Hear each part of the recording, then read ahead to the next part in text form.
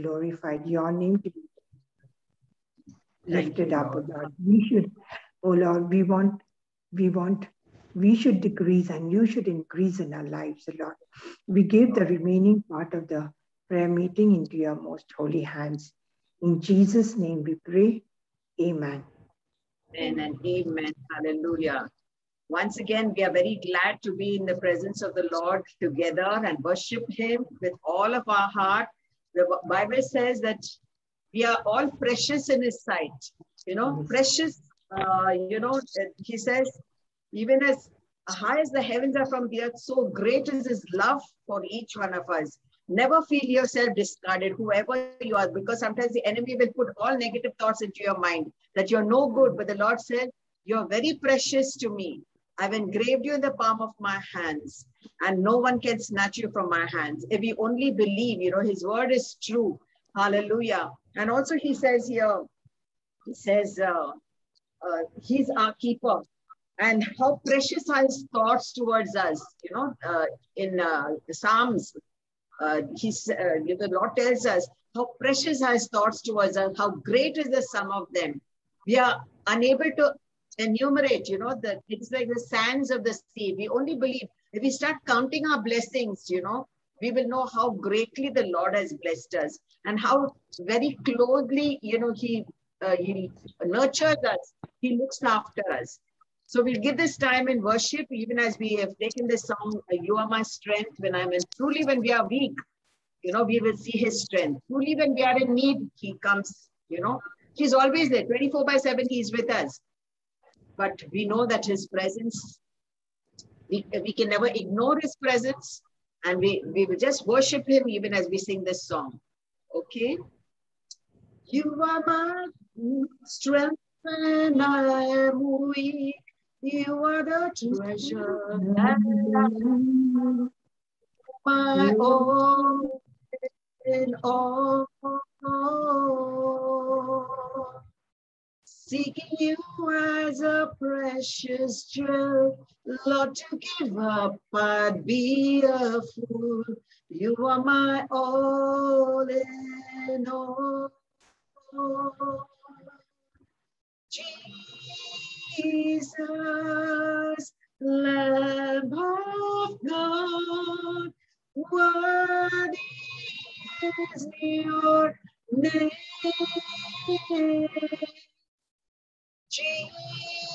Jesus, Lamb of God, worthy is your name.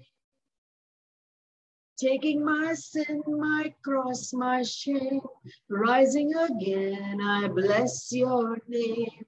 You are my all in all. When I fall down, you pick me up. When I am dry, you fill my cup. You are my all in all. Jesus, Lamb of God, worthy is your name.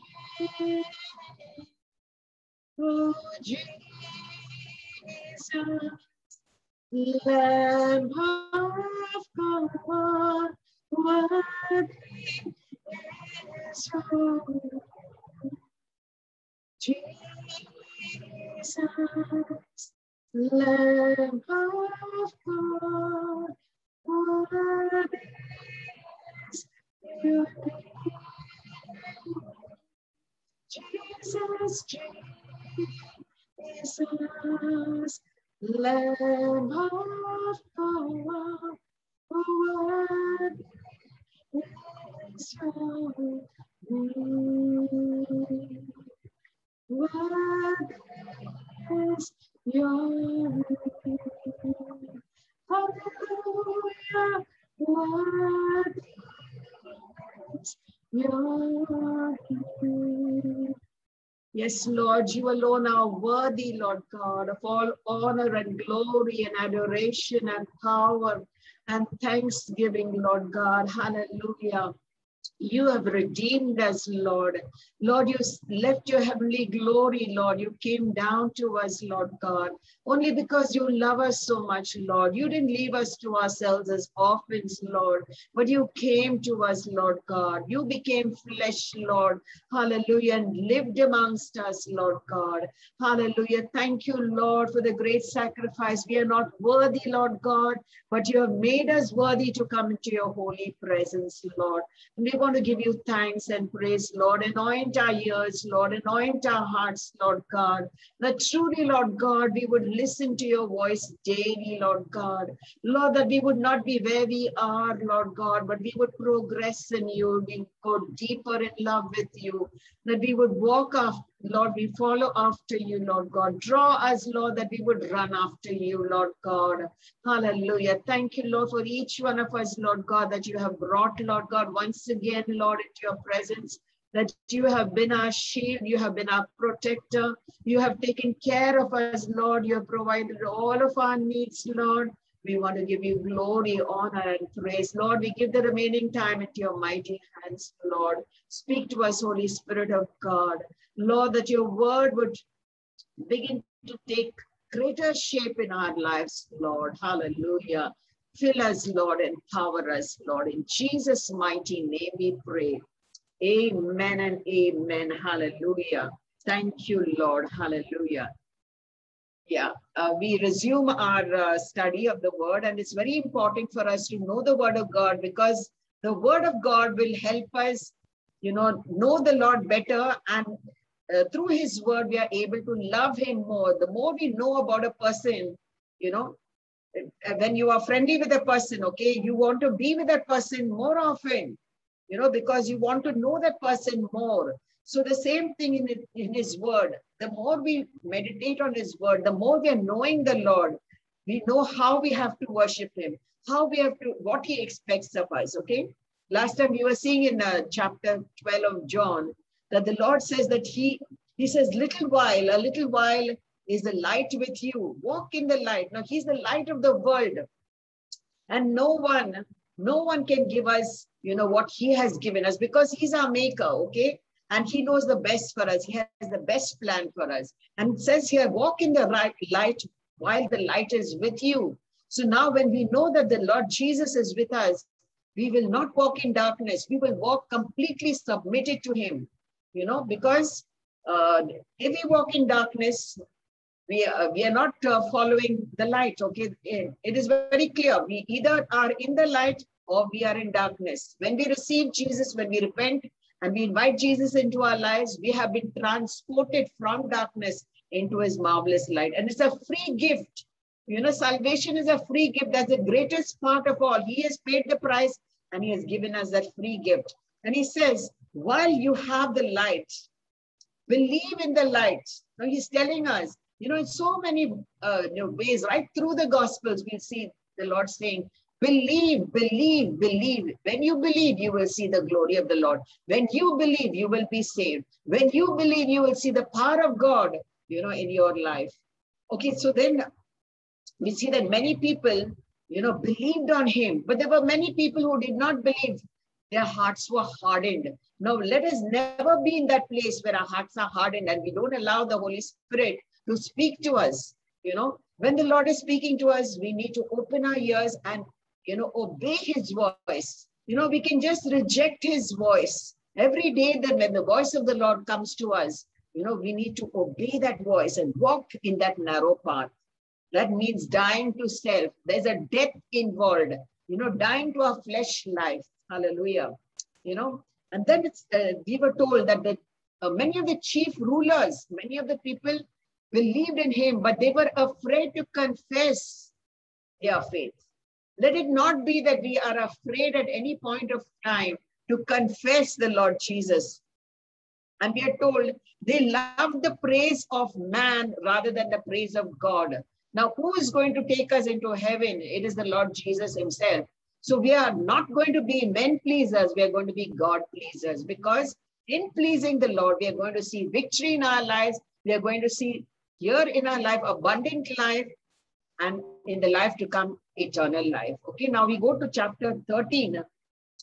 And it's a beautiful time. And Jesus actually is now nearing his death. Okay, he knows, and it is all about timing, you know.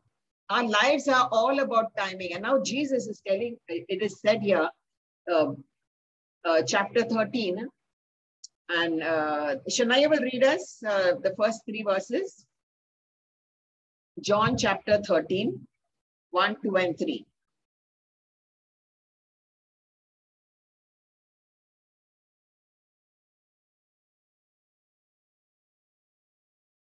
John chapter 13, 1, 2, and 3. Hello, am I audible? Yes, yes. Yes. Jesus washes the disciples' feet. It was before the feast of the Passover. Jesus realized that his hour had come to pass from this world to the Father. Having always loved those who were his own in the world, he loved them to the end. They were at supper, and the devil had already put in the mind of Judas Iscariot, son of Simon, to betray him. Jesus, knowing that the Father had entrusted all things to him, and as he had come from God and was going to God, got up from the table, removed his outer garment, and taking a towel, wrapped it around his waist. Yeah, and fifth Then he poured water into a basin and began to wash the disciples' feet and to wipe them with the towel he was wearing. Yes. Yeah.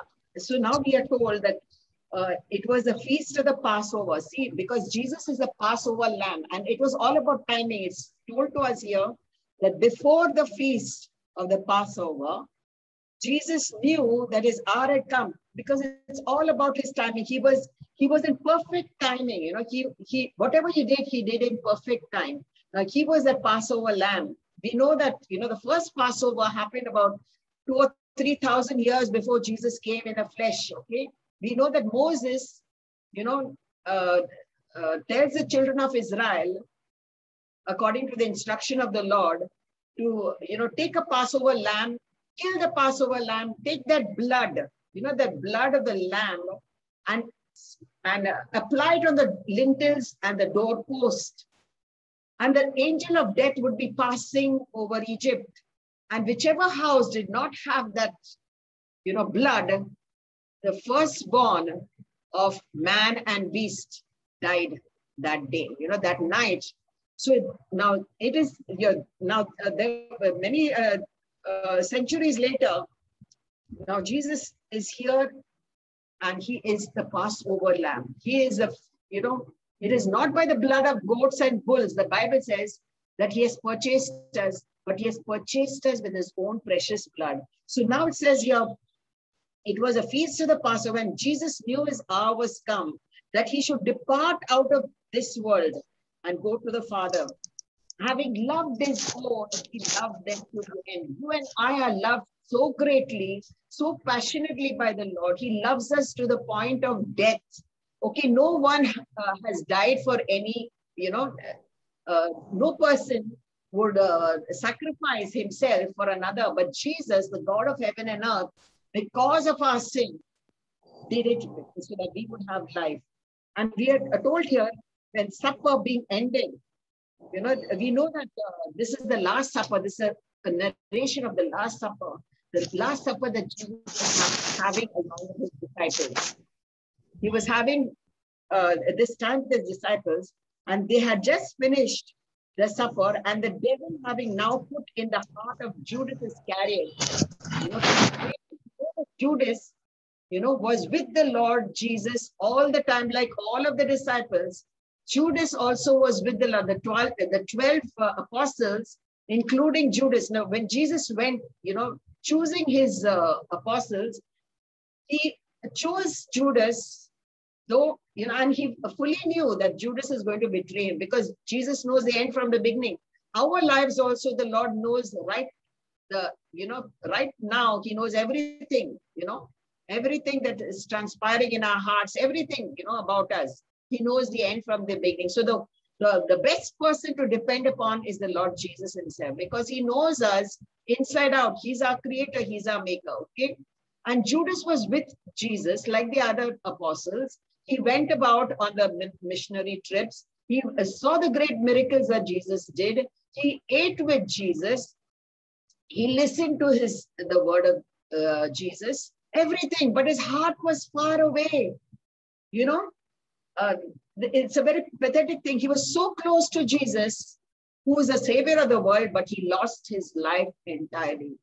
Today, he's nowhere other than in the lake of fire. He's destined for hell, okay, because he betrayed Jesus. But Jesus gave him time and again opportunity to repent. Jesus had given him the money box. You know, he was the one who handled all of the finances of Jesus. He handled the finances of Jesus, and Jesus gave him time and again opportunity to repent.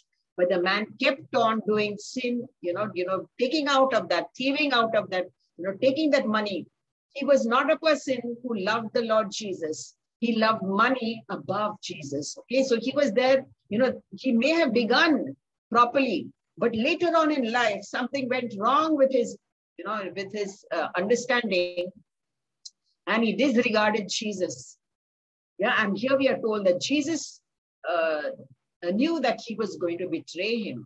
Okay, and Jesus, knowing that the Father had given all things into his hands, and that he has come from God and would be going to God. Now, Jesus was completely aware from where he has come and that he is going back to God. And he, in many, many terms, he told the disciples that, that he's going back. He's going to be, taken by sinful men and be put to death. But the disciples didn't understand what he was saying. They just, it just went over them. They didn't understand that the Messiah, because they didn't think that the Messiah is going to suffer death. They thought the Messiah is going to come and liberate them, from the Roman oppression, because they were under the Roman government. So they were thinking, when Jesus said about his death, that he would be taken by sinful men and put to death, they just did not understand it. And then it says here, Jesus did something very, very special and very spectacular, which we need to learn. It's a very, very great thing he did. And he rises from supper. We are told that after supper was over, he rises up from supper and takes out his outer garment and ties a towel around himself. And he takes a basin of water and goes down to his disciples. Can you imagine? We saw earlier how Jesus entered into Jerusalem on a donkey. Okay, that was a very humiliating thing. But our king came on a donkey. And now here our king is washing the feet of the disciples. He's teaching us humility, to such a high level. Now, he being God, he's washing the disciples' feet. There's something that, it was something out of the blue, something that no one would have imagined. None of those 12 apostles would have imagined. And then he comes to Simon Peter. Simon Peter is a very vocal person. The moment Jesus, now when he saw this happening, he must have been shocked. How can my God, my Lord, do such a thing? It is something, in today's world, a leader expects his followers to take care of him, and they will sit on a high horse. They will sit on, they demand great things out of those who are following them. But here is Jesus stooping down to the level of washing the disciples' feet. Now, our feet, we may have a bath. We are clean when we have a bath. But our feet, when we go about with our work, our feet gets dirty. The same way with us. We are washed by the blood of Jesus. But our feet, our walk, we need to understand that our daily walk is so important in God's sight. And we do many things that are not pleasing in the Lord's sight. We need to come before him, say, Lord, I need you, Lord. Wash me, Lord God. Our feet is our walk. It speaks about our walk in this world, okay? Because there will be jealousy, there will be pride, there will be anger, there will be animosity, there will be all sorts of things in our life, okay? And then when he comes to Peter, Peter says unto him, Lord, you're coming to wash my feet? And Jesus says, yes. What I do now, You may not understand, but you will understand it later. That's what Jesus was telling them. Because it was something that they just could not comprehend. It was something that they just could not understand, that our Lord is stooping down and washing the feet. So then Jesus says, you shall never wash my feet. He just told Jesus, no, you're not going to do that. Because he was such a vocal person, he spoke his heart. And Jesus answered, if I do not wash you, you have no part with me. The moment Jesus said that, Peter understood that he has to allow Jesus to wash his feet. Our salvation is only in the name of Jesus. We ought to humble ourselves and come to our Savior and allow him to wash us thoroughly. And how do we get washed by the blood of Jesus? By just repenting. Wherever we see our lives not right, he's faithful and just to forgive us of all our sins. And then Peter says he says something very, very, spontaneously. He says, Lord, don't only wash my feet, wash my hands and wash my head as well. Because he says, I want you thoroughly to wash me. And what does Jesus say? He that is washed needs not but to wash his feet, but he's clean in every way.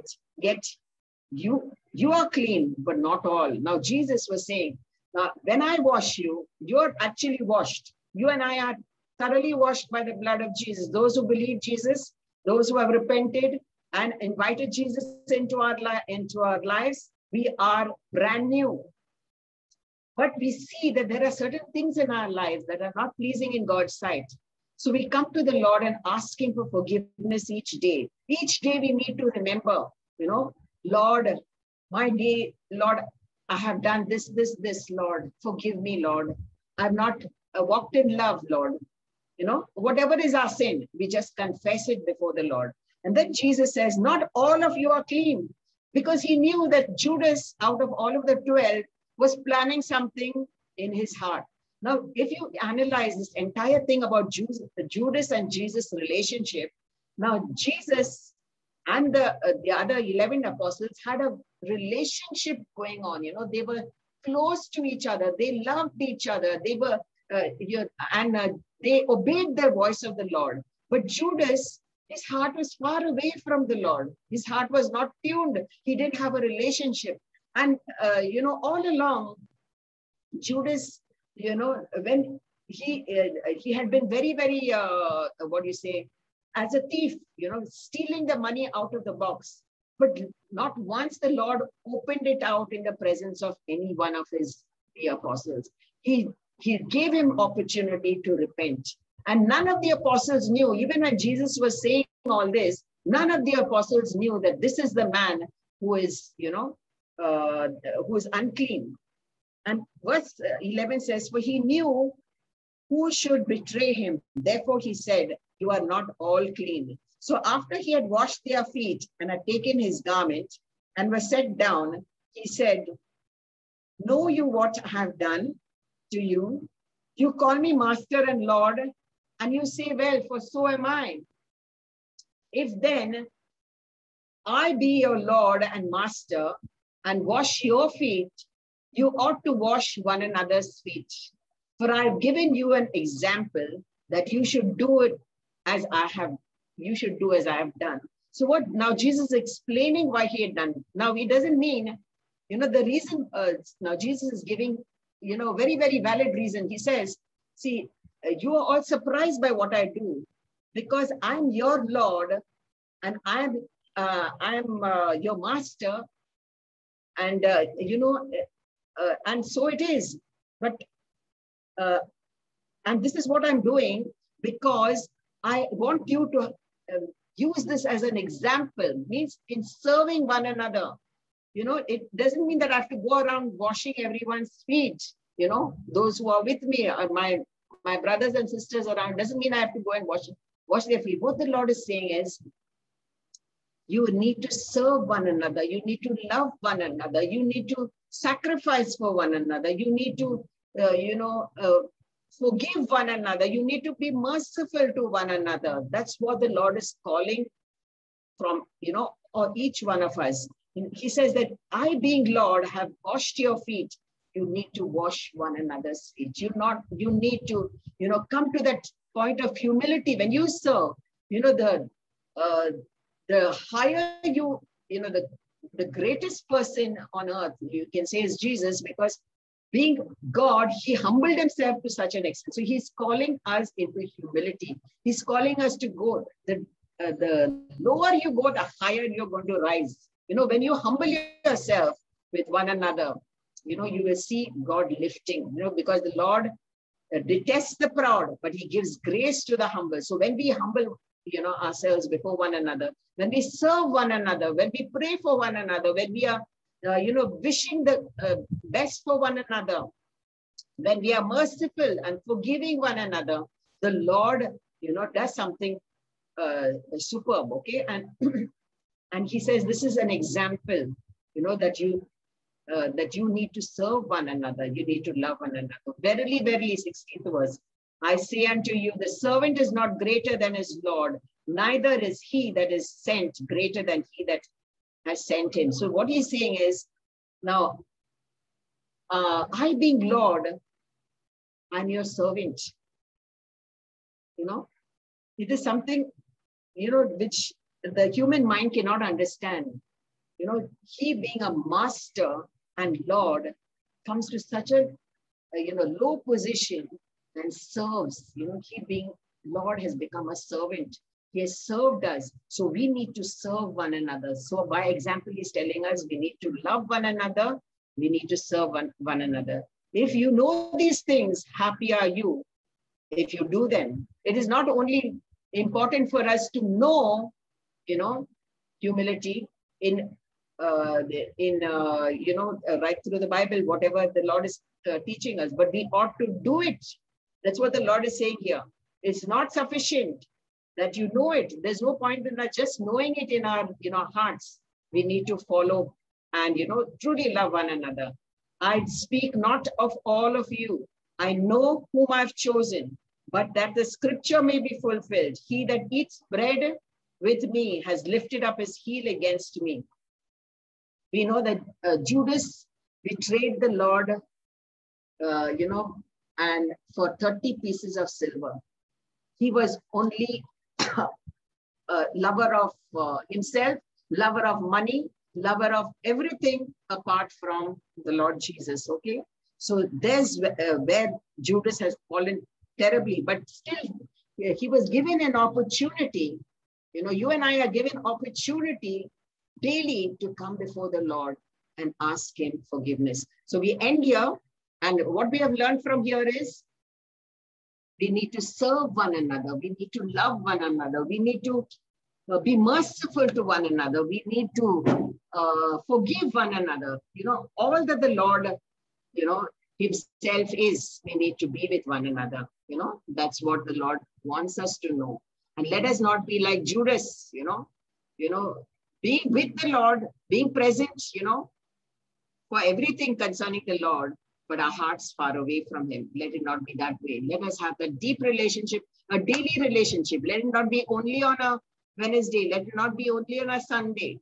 Let it be a daily walk with the Lord. Okay? So now we leave the floor open. And whoever wants to speak and give a testimony or whatever, kindly feel free and quickly, okay?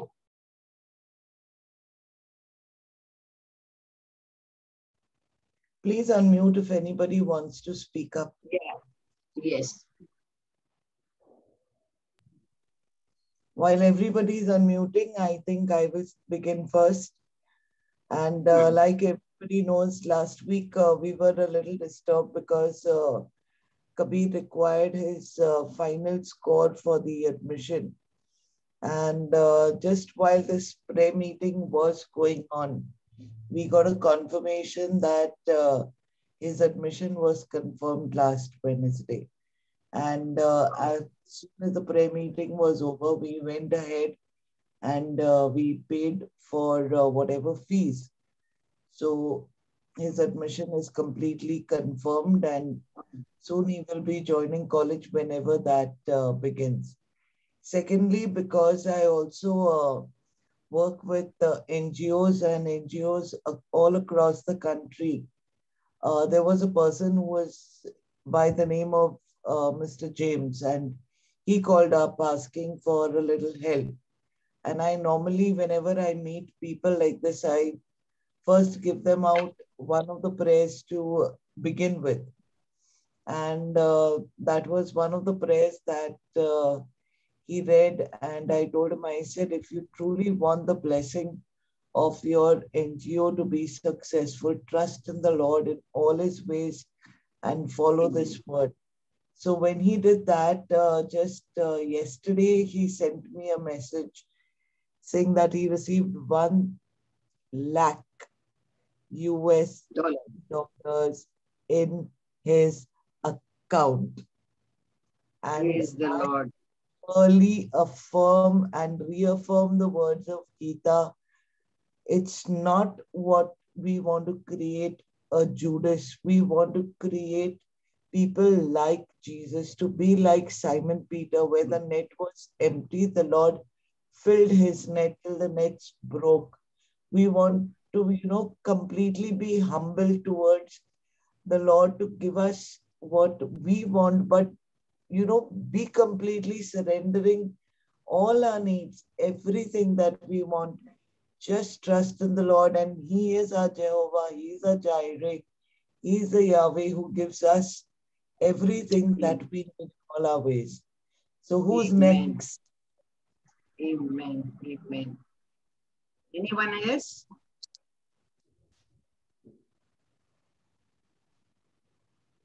Yeah, I want to Yes. see. I just want to thank the Lord for the Lord was with me and with my entire family and with every one of us, for the last week. And he was in every walk of our life, and there were so many problems, difficulties. Of course, it comes in our way, but when we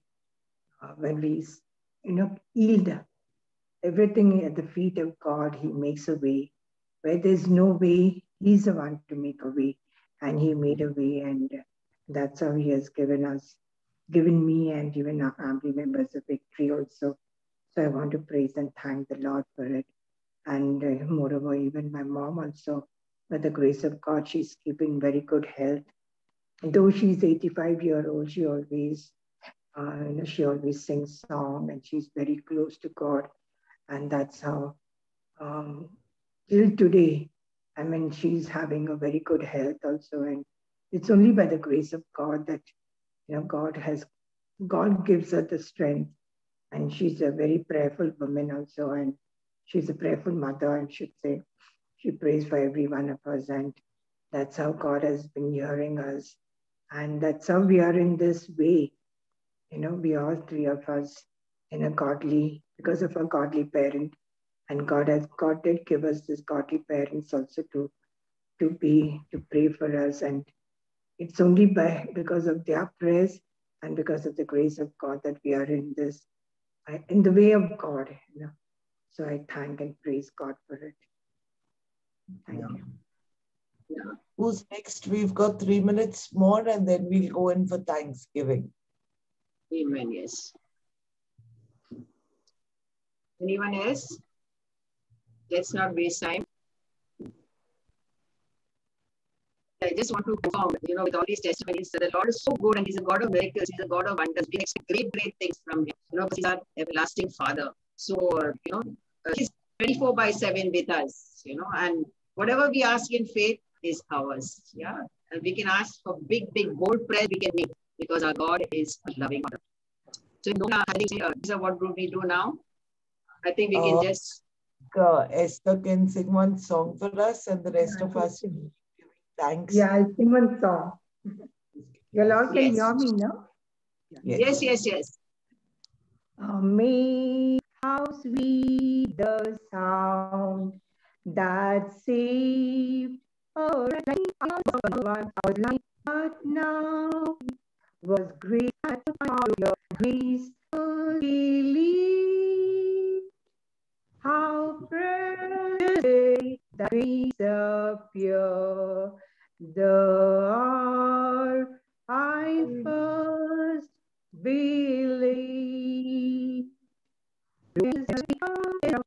and grace will lead me home.